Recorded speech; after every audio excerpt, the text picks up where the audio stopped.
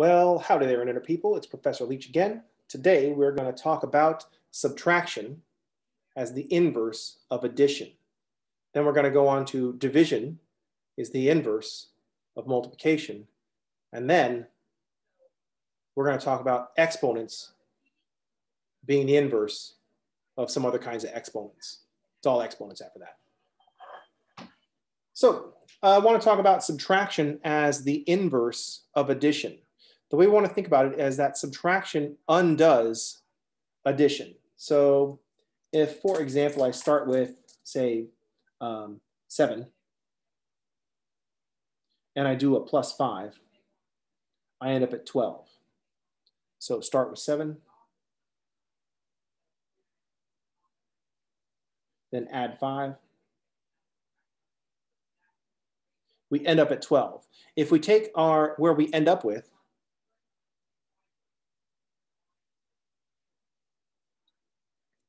if we want to get back to where we started, we do the inverse operation. The inverse of adding 5 is subtracting 5. So if we start at the end and do the inverse of adding 5 by subtracting 5, we'll be back where we started. Subtracting 5 is the inverse of adding 5.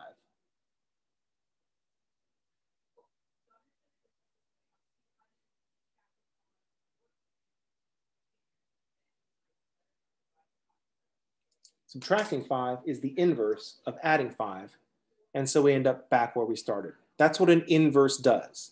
It gets you back to where you started. If the operation is put shoes on, the inverse operation is take shoes off. So this gets us back to the start.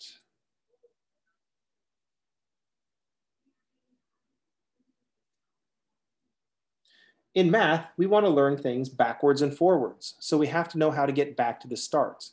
This is going to be the way we think about addition and subtraction as inverses of each other when we start doing things like solving equations. We're trying to figure a bunch of stuff happened to the x. We have to perform inverse operations to figure out what happened to the, by looking at what happened to the x and undoing all those things to get back to the start. Where did the x start at? Subtraction is the inverse of addition. So subtraction occupies the same place in the hierarchy of operations. In the hierarchy of operations, subtraction sits with addition.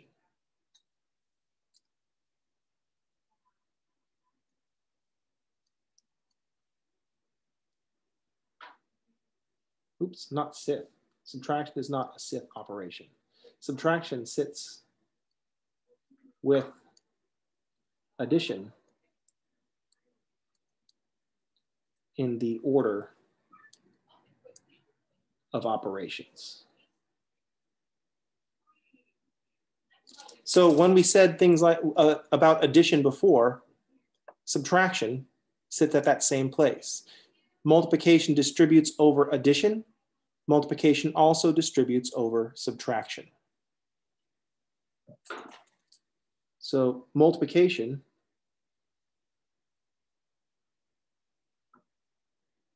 distributes over addition. Multiplication also distributes over subtraction.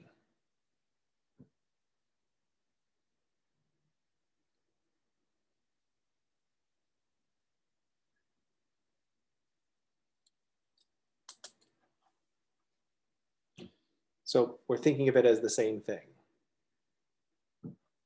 Another thing that you may have seen in your algebraic history is subtraction as the inverse of addition expressed in a very strange way. So we can also think of subtraction as the addition of opposites. So this is something that you may have seen before. Subtraction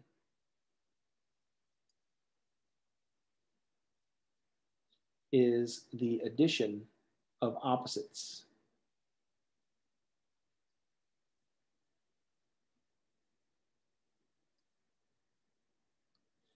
I don't know if this is still done, where you take something, an expression like 12 minus 5 and think of it as 12 plus a -5. I'm not sure if this is something that is still done. And usually in a class of, say, 20 people that you're talking to, 3 of them are like, oh, yeah, no problem. And just kind of immediately assimilate the information. But the other 15 are like, oh, why don't we just say 12 minus 5? And then the teacher's like, oh, because it's addition of opposites. It's like, oh, yeah, but it's still subtraction, right? It's like, oh, yes, but it's addition of opposites. And then they force you to write things like this, following some funky rules, and it never quite lands. So if this doesn't sparkle with the group, that's okay. It doesn't need to. If you know 12 minus 5 is 7, we can understand addition, subtraction. We already understand subtraction as the addition of opposites. It's just another option we have for thinking about subtraction. All right, so subtraction undoes addition. Subtraction is the inverse of addition.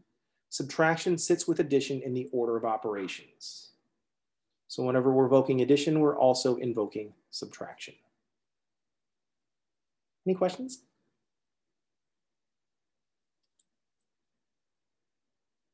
So we need to look at the relationship between subtraction and addition.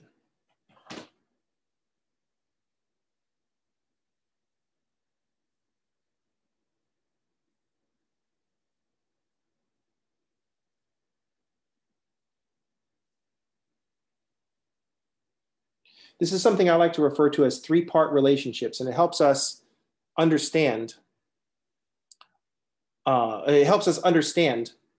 The relationship between addition and subtraction. So I'm going to write down. I'm going to take a very simple statement, and I'm going to write it in 2 different ways, or sorry, 3 different ways, 2 alternate ways. We know that 5 is equal to 2 plus 3. I hope we all know that. I'm sure we all know that. I've seen you all do this, so we're good. This contains other information. I can say 2 plus 3 is equal to 5, but it also tells us some subtraction information. We also know that 3 on its own is equal to 5 minus 2. These 2 statements contain the same information, a relationship between 2 and 3 and 5 with addition. It's how 2, 3, and 5 are related with addition. 5 minus 2 is equal to 3 means the same thing as 2 plus 3 equals 5. And we can also write a version for 2 and say that 2 is equal to 5 minus 3. So this is just 3-part relationships. 5 is equal to 2 plus 3, 3 is equal to 5 minus 2, or 2 is equal to 5 minus 3. We can even visualize this one. We can visualize this because addition is very visual. If I think about things on a number line, and here's 0, and here's 2, and here's 5, then I've got 2 here. From 2 to 5 is 3. And so I have 2 plus 3 is equal to 5. So if I want a part, I take the whole thing, 5, and subtract 3, and that's going to be 2. Or if I start with 5 and subtract 2, I'll be left with 3. So 3-part relationship, how addition and subtraction are related. We're trying to reinforce, moving forward, we're trying to reinforce our thinking in terms of the order of operations and in terms of solving equations, a nice future topic that we'll have. Any questions?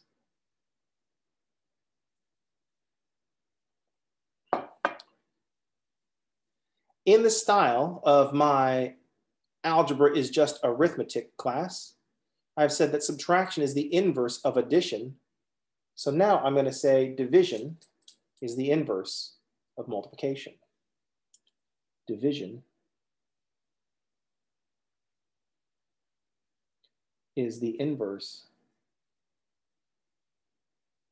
of multiplication.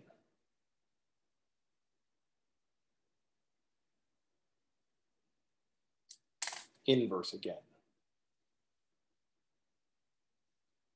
What that means is that we could think of, one way we could think of this is that division undoes multiplication.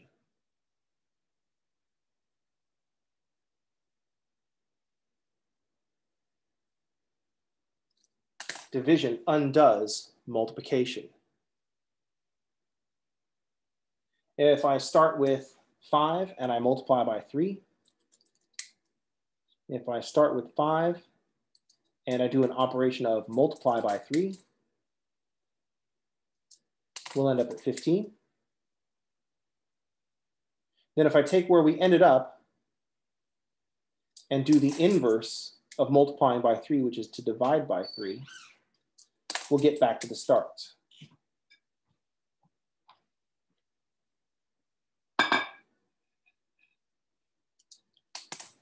So the operation of multiplying by 3 and the operation of division by 3 cancel each other out and take us back to the start, just like subtraction undoes addition, because that's what an inverse should do.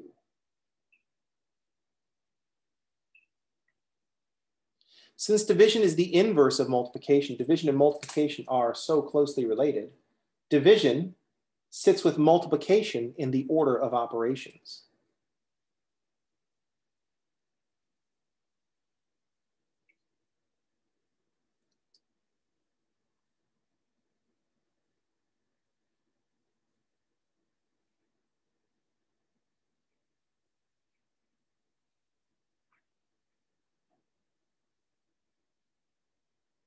Division sits with multiplication in the order of operations.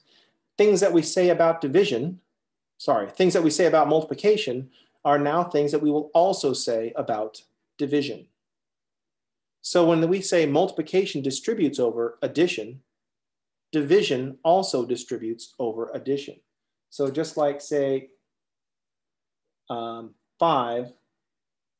times 3 plus 2 is equal to 5 times 3 plus 5 times 2. If I have a division problem, let's say 5 plus 2 divided by 7, that's this. I can distribute dividing by 7 to the 5 and to the 2. So I can write this as 5 over 7 plus 2 over 7. These are both examples of multiplication and division distributing, I forgot what I said. These are both examples of multiplication and division distributing over addition. So we can split this fraction up into these two parts by distributing the 7.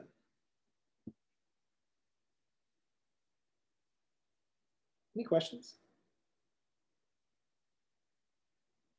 Just like before, when we could think of subtraction as the addition of opposites, we can think of division as multiplication by reciprocals. Division is multiplication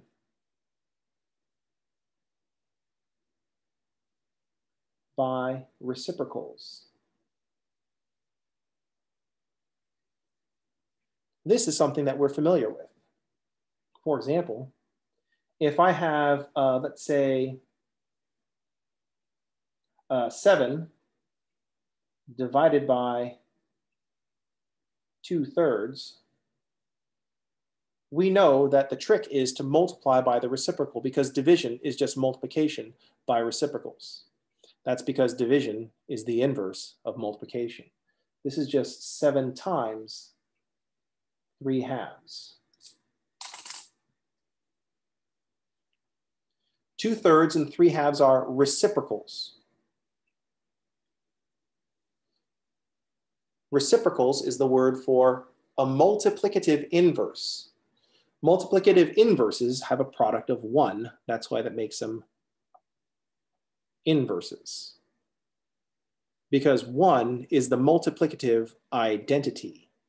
Because multiplication by 1 is the multiplication that doesn't do anything.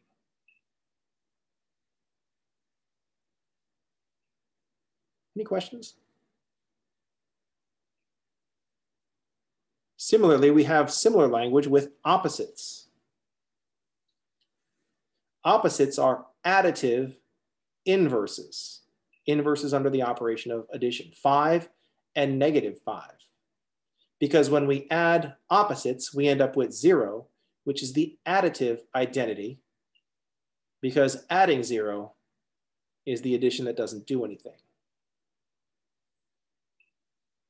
That's more structure than you needed or wanted at this point on a Monday, but it's there, so I feel like I need to call it out. Similarly, with multiplication and division, we have some three-part relationships.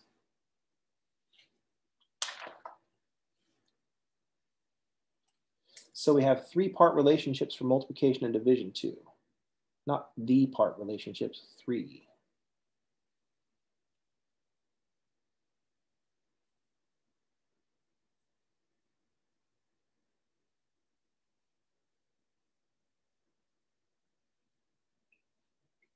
And I'm going to do the same thing that we did with the 2, 3, and the 5, only this time with the 2, 3, and a 6. I'm going to point out that 6 is equal to 2 times 3. But I get 2 division statements out of this as well. I get that 2 is 6 divided by 3, and I also get that 3 is 6 divided by 2. So if 2 is 6 divided by 3 and I want to solve for 3, 3 is 6 divided by 2. If 2 is 6 divided by 3 and I want to solve for 6, 6 is 2 times 3. The reason that I use numbers like this and not more examples of equations is that I want to tie, when we start solving equations that have this kind of form, and we go from one form to another to decide what to do, it depends on what we're solving for, and there are 3, not just 2. So if the x is down here with the 3, I know to get the x by itself, I put it where the 3 is, and it's 6 divided by 2. And this will help us understand the relationship between multiplication and division, and that will be more important to solving equations than some mechanical do the same thing to both sides, because that raises the question, what thing do we do to both sides? Any questions? Because we don't want to solve equations like robots. We're trying to make our robots more human. Let's not try to make our humans more robotic, like we have been in math education for the last, what, century?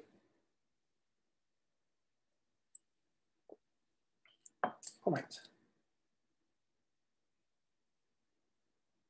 Any questions? Comments? Snide remarks? It's important to understand these relationships because the most important math problems that come along show up on Facebook, and they're order of operations problems.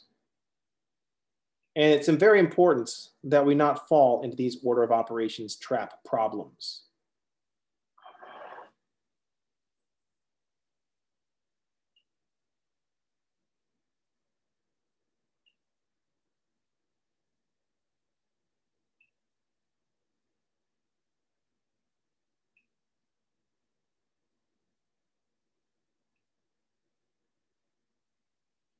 So I'm going to pick the most recent one, although these come up all the time.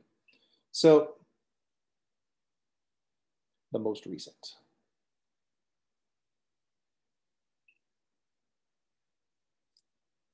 The most recent one, I think, was like 6 divided by 2 times 1 plus 2.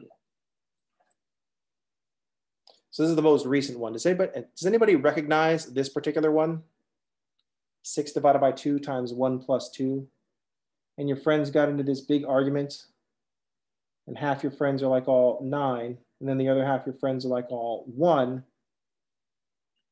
And then the half of your friends that are like all, no, it's 9, all have degrees in math and science. And all your friends that said it was 1 dropped out of school. And you don't know that you should probably weight one side of the argument a little heavier than the other one. You know what I mean? Because I go, I guess we'll just have to agree to disagree, which is not a tenable position when there is a correct answer. So the correct answer is don't answer this question. Whoever posed this question, they didn't want the answer.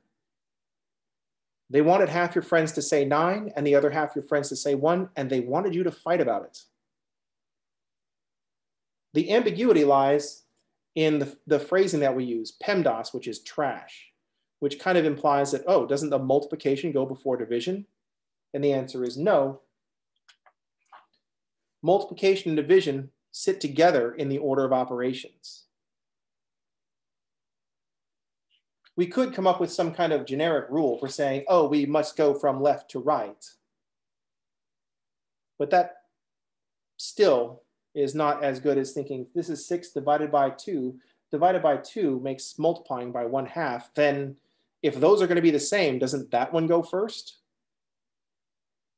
Plus, if you go back far enough in math text and how we used to write math, when you write this division symbol, it means you're dividing by everything that comes after it. There used to be a set of implied parentheses after that division symbol, even though this multiplication says, no, that's not how it should work. So this problem exists to cause arguments. That's why it should not be answered in this form. This expression exists to start fights. In this form, it needs to be ignored.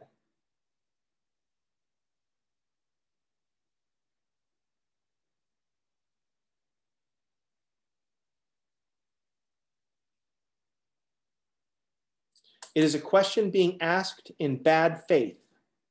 It's not being asked because someone wants an answer. It's being asked specifically to cause a fight. So the reason that I say this is that if I want you to do the division 6 divided by 2 first, I can write it in such a way that will remove all doubt. Suppose I want the division to go first.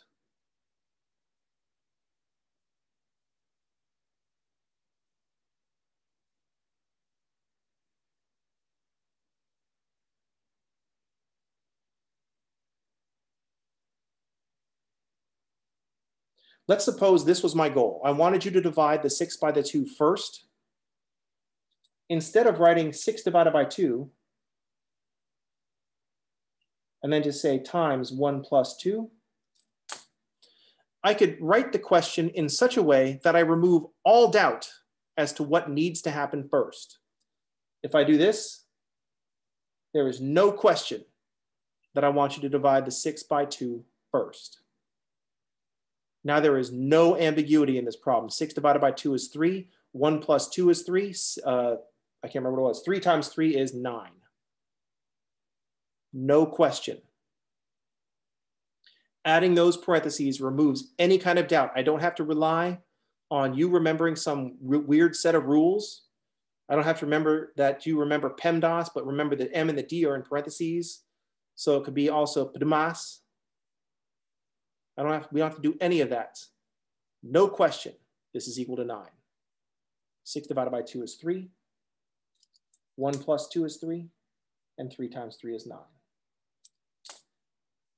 But let's suppose I wanted you to divide 6 by everything that came after it. I want the 2 times the 1 plus 2 to be the denominator. Suppose I wanted the 2 times 1 plus 2 all in the denominator.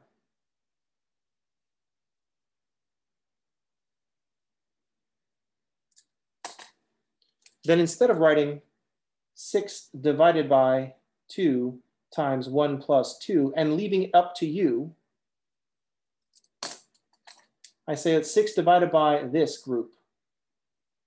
I put parentheses around what I want the denominator to be, and now I have removed all doubt as to what I want to happen in this problem.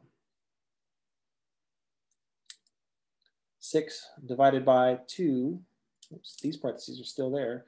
2 times 1 plus 2 is 3. So this is 6 divided by 6, and the answer is 1. So when someone comes along and asks, what's 6 divided by 2 times 1 plus 2? You have to ask, what do you mean? And if they're like, oh, no, I just mean that, what's the answer? They're trying to start a fight. They're trolling. They're arguing in bad faith, and they need to be ignored. Any questions? Don't fall for it. If you see someone say something on the internet and it just makes you mad, that's what they want. They just want you to be mad. If you want to not be mad, you have to ignore that person. If you want to try to help out people in the future, you say very publicly, this person is just trying to pick fights. They don't care about what they claim to care about. They're just trying to get us to argue 9 versus 1. And then there's like one person like, well, I said North Carolina. I don't understand the problem. But the expression as it exists, we have rules. And according to our rules, the correct answer is in fact 9. No question about it. These people coming up with 1 from this expression are incorrect unless they went through a time machine a couple hundred years. And they're like, oh, no. When you write a division symbol, everything that comes after it in the expression is in the denominator. And we'd have to be like, oh, not anymore. Then they would probably be like, all right, 9. But if we want to remove all doubt, the best way to do that is to just speak clearly, write clearly. Say what you mean what you say. Any questions?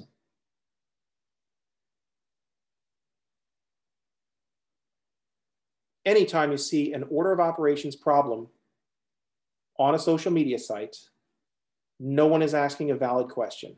They're just trying to start a fight. Don't let them. Say, do you mean this? And then put in some parentheses, or do you mean this, where there's some other parentheses? If they say, well, I don't know, what if it's without? It's like, well, no. Where do you want those parentheses? I'm not letting you start a fight. Any questions? Comments? Snide remarks? Incidentally, those people that put up 2 different calculators that do different things, those calculators operate in different ways. Just like if you get in some cars, the stalk under your right hand is what turns on the windshield wipers and you move it up and down. But sometimes in some cars, there's a stalk on the left side and you have to twist the end of it to turn on your windshield wipers. Which one is correct? No, they're just operating differently. The calculators are operating differently. So that is a continuation of just attempting to start a fight. Don't let people do it. And if you want to be positive about it, call them on it. So you're trying to start a fight. That's not acceptable around here. Get out. And if you're like, well, I'm just asking questions. Anybody that just says, I'm just asking questions, just kick them out. Any questions? Comments? Snide remark? All right, so that's how we want to think about the order of operations. Tomorrow in 8:20, we're going to do kind of some more exercises regarding the order of operations. So we're going to get into more details. And then on Wednesday, we're going to start involving some variables in all this stuff. And then maybe we'll even talk about inverses of exponents, which are just other exponents. All right, so that's what's coming up Tuesday and Wednesday. So don't fall for the internet fights. Anyway, it's just a thought. Y'all have a good day.